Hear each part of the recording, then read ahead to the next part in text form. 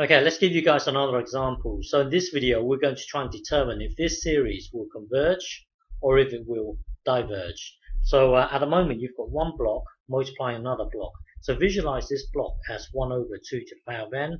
This here gets multiplied to the top. So reimagine this as this. So so the trick to doing this,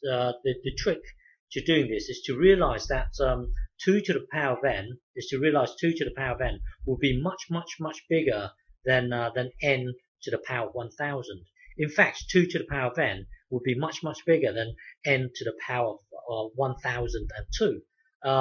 2 to the power of n will be much bigger than n to the power of any power as n tends to infinity.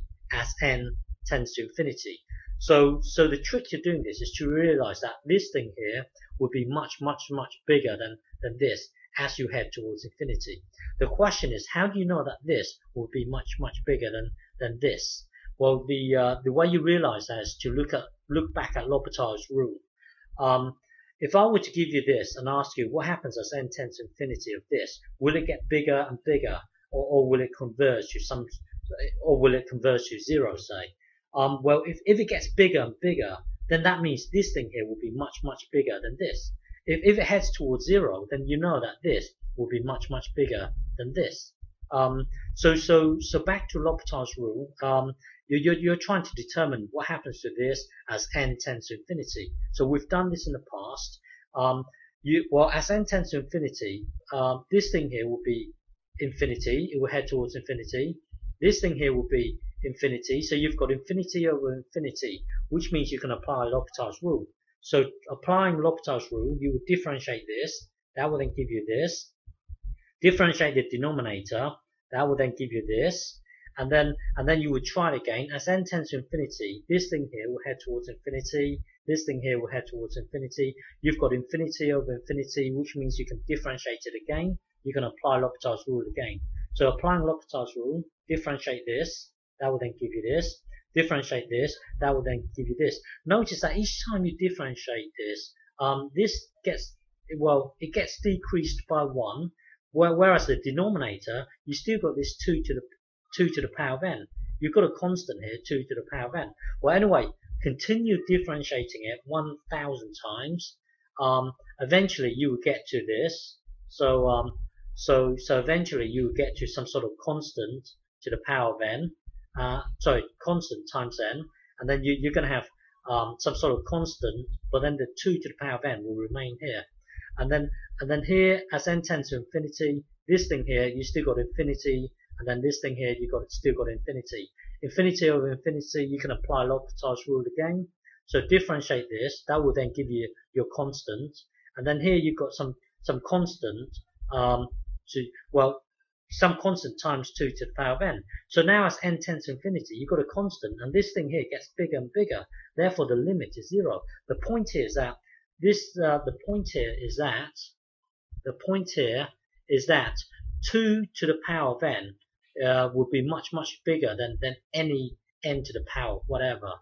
So 2 to the power of n is actually bigger, much bigger than n to the power of, let's say, 1002. So now we know that this is much bigger than this, because hang on, let's go back one step.